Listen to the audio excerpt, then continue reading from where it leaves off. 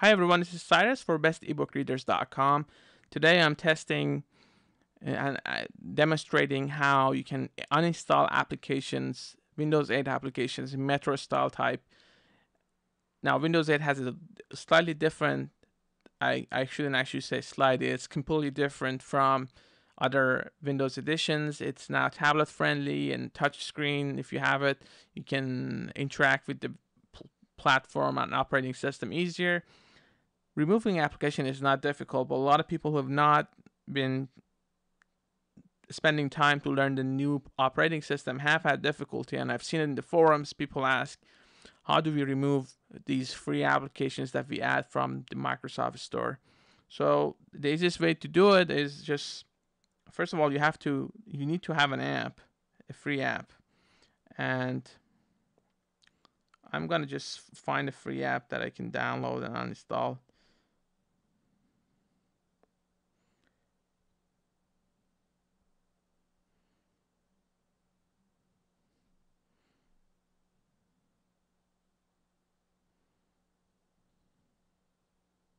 Netflix. I'm gonna install it.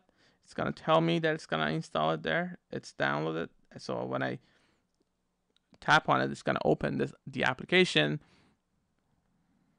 Now if I want to close it, I have to put my finger next to the top, right next to the top of the screen and the edge, and then move up and then move down and then drop it to the bottom, and that's how you close it. And then you go and find the application that's here, and you tap and you drop it. You slide, just move down and then drop the application, and you're gonna see this new footer bar here, and that's where you can unpin it from the start or you can uninstall it. So what I did was, again, to explain it, you go find the application that you want to uninstall, you tap, you hold on it, and you just move it a little bit down and then just drop. So you let go of your finger, and then you're gonna see these options at the bottom.